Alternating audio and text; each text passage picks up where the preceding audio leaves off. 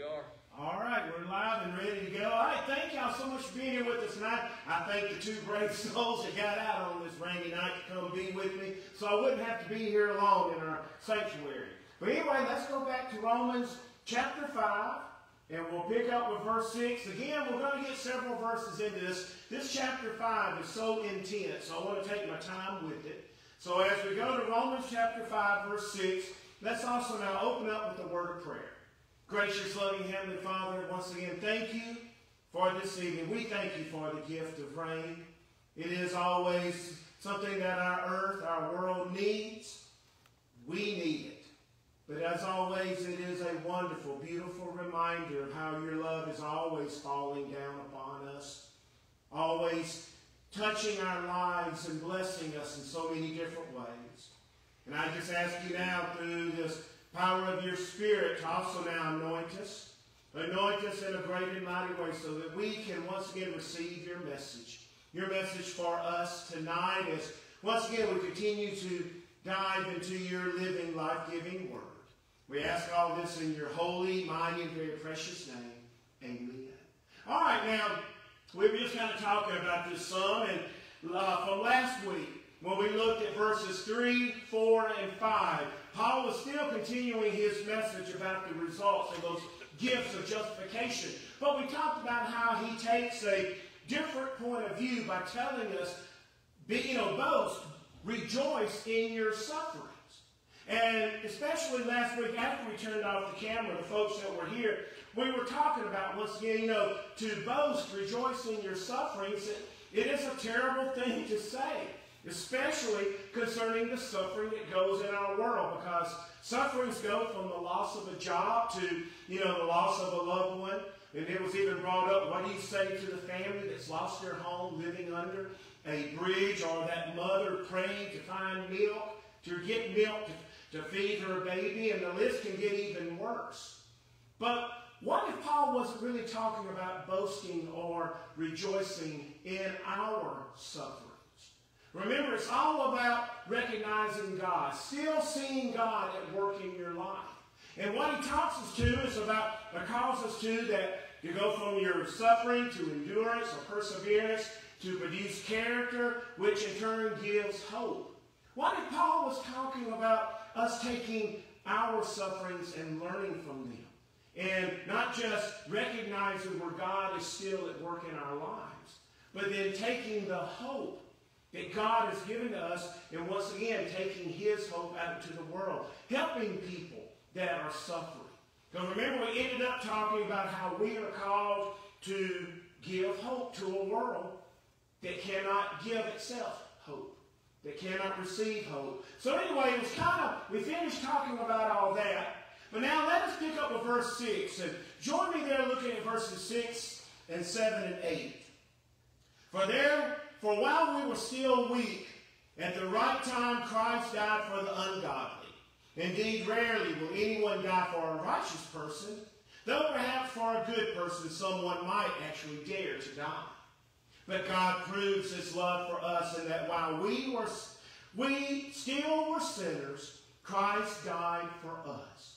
All right, so now we got to realize something, that up to this point, as Paul has been talking to us about a number of different things, going all the way back to chapter 1 about how the gospel of Christ is the power of God, and pointing out to those choices of sin that God gave the people over to, beginning with chapter 1, verse 18, all the way to chapter 2, verse 11. And then all the way even through chapter 3, he talks about the works of righteousness through faith. And now, up to where we are now, we have been sharing about the results or the blessings, the works of justification. But the question we have to ask ourselves is this, that in telling us all about these things, what is the one thing that Paul has specifically left out of his writing so far? There's one specific thing he hasn't mentioned at all. You see, up to this point, Paul has not written about the way in which God has accomplished or provided all these works and these blessings that are now in our lives. Because you see, up to this point, Paul has still not pointed out what two specific things that make the results or the works of blessings of righteousness and justification possible in our lives. So what do you think they are? What are the two things he has not written anything pointed out about concerning Jesus? What's the two things he has not told us yet about his what and his what? There's two things he has not mentioned up to this point in Romans. You see, not at one point he has mentioned his death on the cross or his resurrection from the grave. Think about it. Go back and reread this.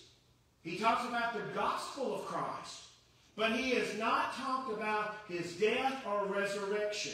The two specific moments that makes all this possible. So it's in this section that we're starting now, beginning with verse 6.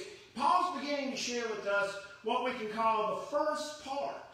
The first part that made all this possible for you and for me, for all of us. And that is, first, the death of Christ on the cross. And here Paul is now pointing out four specific things that occurred because and through the death of Jesus. Now, I know that some of you have the New Revised Standard like I have. I know Jack's got the New King James Version. I'm not sure which version Mr. Harold has, if that's New Revised or NIV that he's got. But the thing is this. As you look at this, different versions have this in a different order. Okay? They have a different order, especially between the New Revised Standard and the NIV, the New International Version. They're both different. And I'm going to find out where the King James stands on this too. But you see, in verse 6, now in my New Revised Standard, it starts out with Paul pointing out how we are weak. Or if you've got the NIV, it says powerless. Okay? While the NIV begins by pointing out about the timing in which all this occurred. So NRV, the New Revised Standard starts with weak. The NIV starts with the timing. Okay? Now, which one does the King James Version start with? What is it? It opens up with verse 6. For when we were yet without strength, in due time Christ died for the ungodly. All right, so see, first off, it starts then with without strength. It starts with the weakness like the New Revised Standard does, okay? Well, the thing is this. With your permission then, I'd like to go with the order given to us then in the New Revised Standard Version, since this is the version I'm using. So we're going to call it teacher's prerogative or teacher's privilege, okay? We're going to use my order here. So let's look at this. Look at this from the New Revised Standard Version. Okay, verse 6. First off, in the New Revised Standard, we are told that Christ died while we were what? While we were weak. While we were weakened or not strong, okay? Notice that in the New Revised it says, for while we were still weak. Or in NIV, the word powerless. Now, the question becomes this. What do you think? What do you think Paul means when he tells us that Christ died while we were still weak or powerless? What do you think he means by that saying, while we were still weak, we were still powerless? What does Paul mean? What would that be a reference to? Because we're still lost in our what? Self. In ourselves, or another way of that is our what? Our sins. We're still lost in our sins, okay? We're weak because of that. Thing is, and we were powerless to do what concerning our sins? First off, we were powerless to stop not only the works of sin in our lives, okay? But also, we were also powerless to stop what? To stop what result of sin? What's the ultimate result of sin? Death. Death. So we couldn't stop the work. We were so weak we couldn't stop the works of sin. We couldn't stop the result of sin, which was death. Okay? So we were weak. But there's something else concerning this fact. That all of this came about because we were weak or powerless.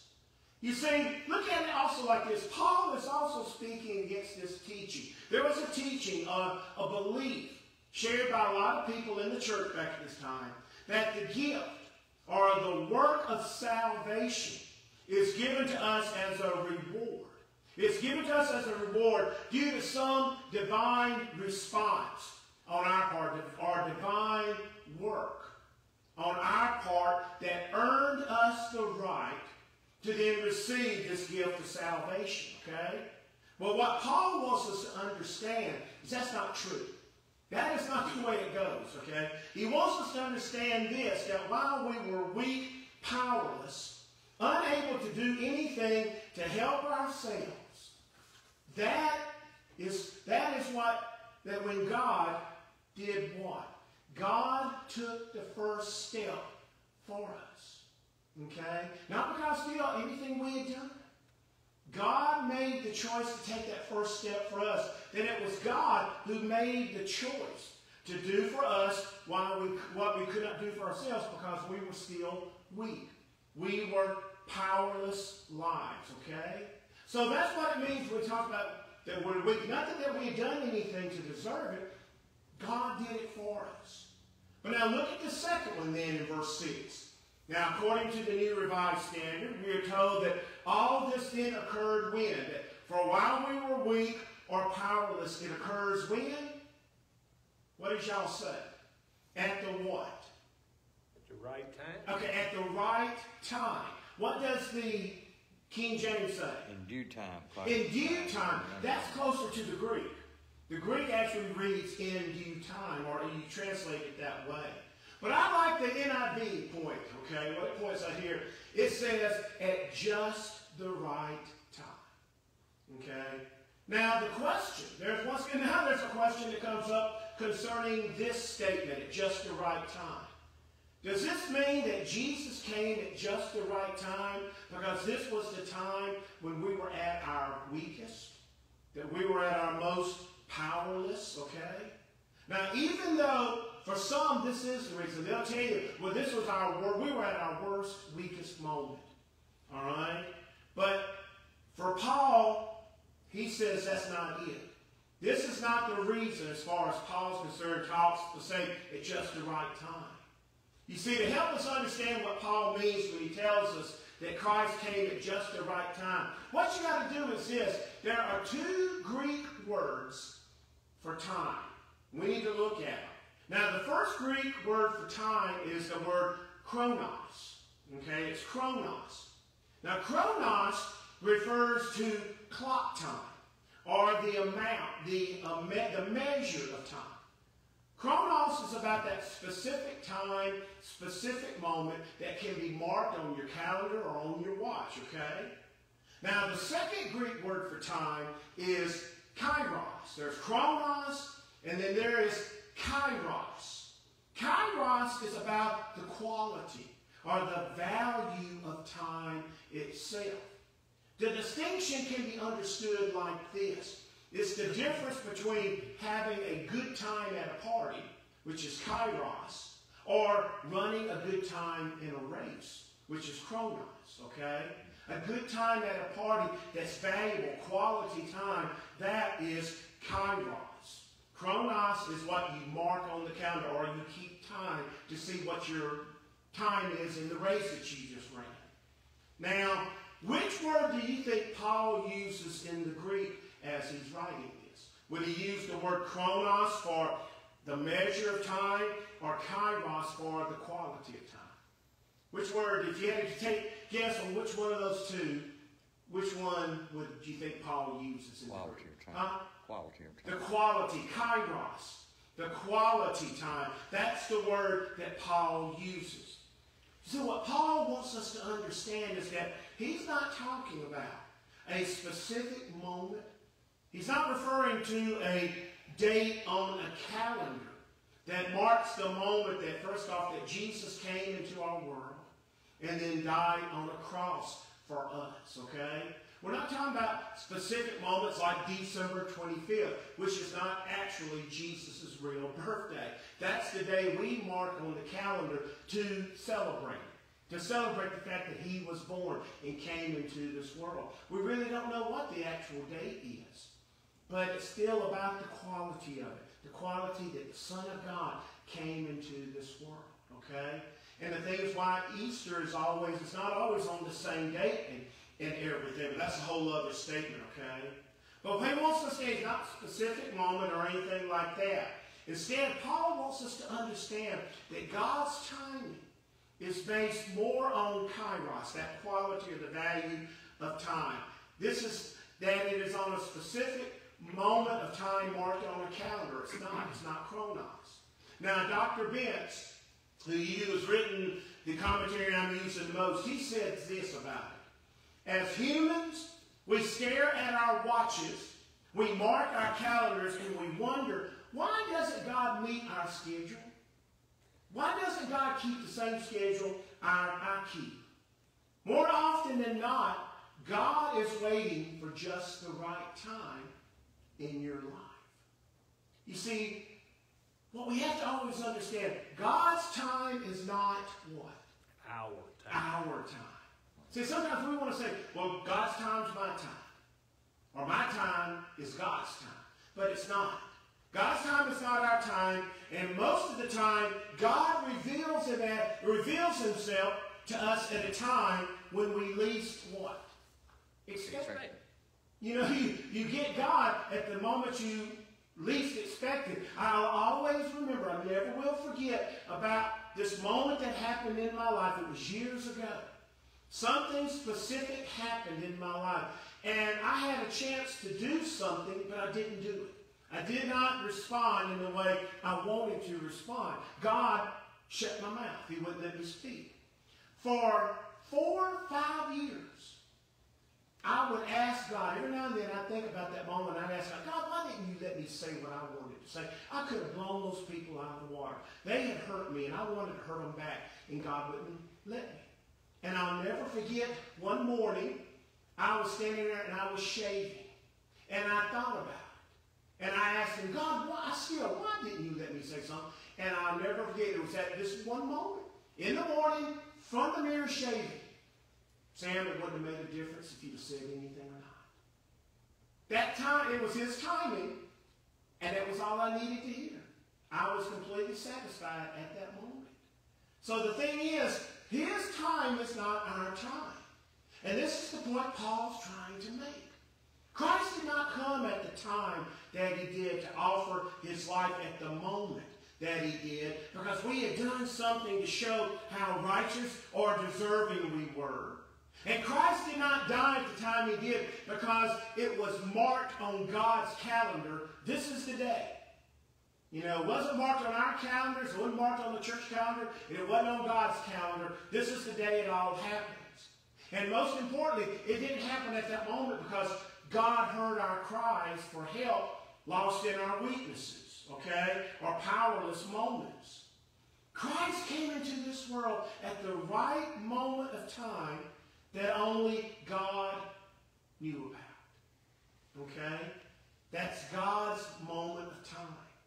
God's moment of time in which only he knew that it was the time in which his plan of salvation and eternal life could be accomplished. And no matter what, the question will always remain the same. Why this time? And the answer is what? Only God knows why it was at that time. All we can know for sure is what? That it was the right time for you and me. It was God's time. That's when Christ came. That's when he went to the cross. That's when he was raised from the dead. Not our time, not on a calendar. It was all God's time. God, because that tells us what?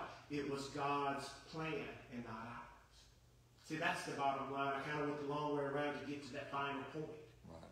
You know, to know it's God's time tells us it's not our plan, it's God's plan. And that's what it's all about. But now look at the last part of verse 6. All right, third, now this is in the same order as the New Revised Standard, the NIV, and they agree with this. I imagine the King James will, because it reads, "For while we were still weak or powerless, at the right time, or just the right time," it then says, "Christ died for the ungodly." Is that what the King James has? Christ died for the ungodly. Okay, for the ungodly. Now, get this. Do you realize that this is only the second time so far in his letter to Romans that Paul has used the word ungodly? Only the second time. Now, would you like to take a guess as to what chapter that we've already studied in which Paul uses that word ungodly for the very first time? We work our way slowly and carefully, but it's in the first verse of one of the sections back that we've already covered. You want to take a guess as to what part of what we've already studied in Romans that it would occur in? We've got to go all the way back to chapter 1 and look at verse 18. You see, it was all the way back to chapter 1, verse 18, where Paul described what? That what will happen to the ungodly who make the choice for sin, or to the choice to allow sin to control their lives. And when they made that choice, okay, fine. Then it says, God gave them over. And we talked about all those things, okay?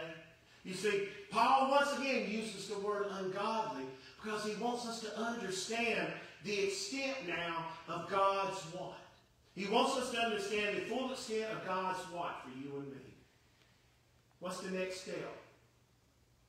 Salvation. Huh? Salvation. Well, salvation, but it comes through God's what for you and me? Love. Love. See, this opens up the door to the full extent of God's love. Now, we talk about this because when it came to God's love, especially back in this time, okay, first off, what group of people did everybody believe that God would give to or pour his love on? The Jews. The Jews. It's always believed, as we do today, that God would pour out his love on the Jewish people, his chosen people. Now, by this time in the church, it's also beginning to be understood at this point that God would also have his love. It can now be extended to what second group of people? You've got the Jews, now you've got the what? Gentiles. The Gentiles, okay? That God was now beginning to give his love to all the Gentiles, or we might call them what now? Who are we? Christians. The Gentiles are to the Christian church who were seeking now to follow, to be obedient to God through their faith in Christ. There were some, that were following and saying, well, God also loves the Gentiles and the Christians who seek to be good. Okay? But what group of people would be the last group of people that anyone expected God to give his love to? The Romans. Okay, not just the Romans, but put them into... That's a good guess. I like that. That fits perfectly to that. But there's another group. What did we just say? That Christ died for who? Ungodly. Ungodly. Another way to say that is these are the what of the world? Sinners. The sinners. You see, they did not believe, they expect that God could ever give his love to the sinners of this world. Especially those sinners that Paul describes, like I said, starting back in chapter 1, verse 18. Okay? You see, what Paul wants us to know is that the main concern of God's love is for those who are what? Sinners. Sinners. God's main concern of love is for those who are lost in their sins. He has concern even for those sinners who worship and serve created things instead of the Creator himself.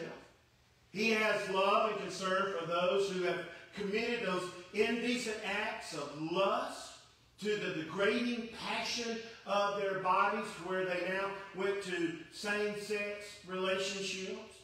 Even those who chose to no longer acknowledge God or to have no knowledge of God, and they become eventually filled with every kind of wickedness.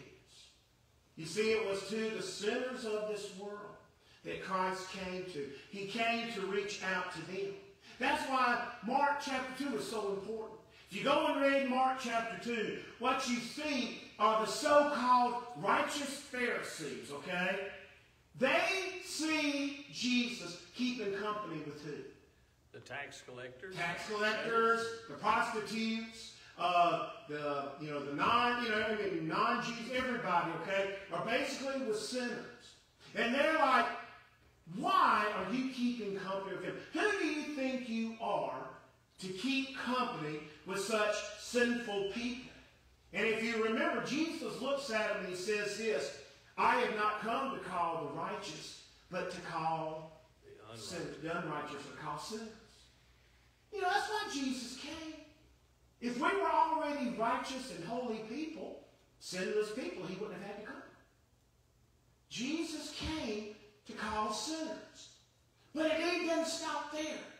You see, also when Paul writes that Christ died for the ungodly, he's also telling us another great truth.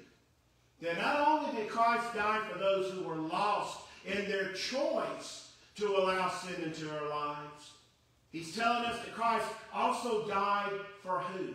Who else did Christ die for? For all of us. Not just those who have deliberately made that choice, but even sinners like me. Who I don't get up deliberately in the morning thinking, I'm going to holler at the first guy that pulls out in front of me in my automobile. I don't get up thinking, planning stuff like that. Things that just happen. Okay? But I'm still a sinner. I'm still caught up in that sometimes. So it wasn't just those who on purpose, but also for all of us. He came, and that shows us what? The extent then of his love. Of all his love for you and for me.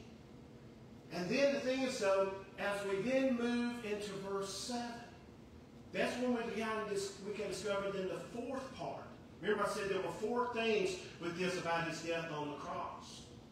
Now to help us understand this, Paul comes across to us as if he's getting off track or off subject. Now, notice what he says, okay, there in verse 7. And, he talks about, first off, verse 6. For while we were still weak, at the right time Christ died for the ungodly. Then some people say, what is he talking about? Because they'll say he got off track. Indeed, rarely will anyone die for a righteous person, though perhaps for a good person, someone might actually dare to die. But he didn't get off track. Once again, Paul starts his fourth part out by pointing out who someone might be willing to die for. Now, did you notice the way Paul does this? He makes a point by pointing out what? He points out two what? 2 separate groups of people. He points out somebody might die for a righteous person, but others may dare to die for a what? Unrighteous. An unrighteous or a good person. He makes the point, he points 2 separate groups out. Now, he first points out that rare occurrence, someone to be willing to die for, like he says, will anyone die for a righteous person? All right? Now, the question is this. What does Paul mean by a righteous person then? What do you think, who is a righteous person, or what makes a person righteous? It's really hard to tell. That is hard to tell. It's a hard thing to think about. But maybe it's like this.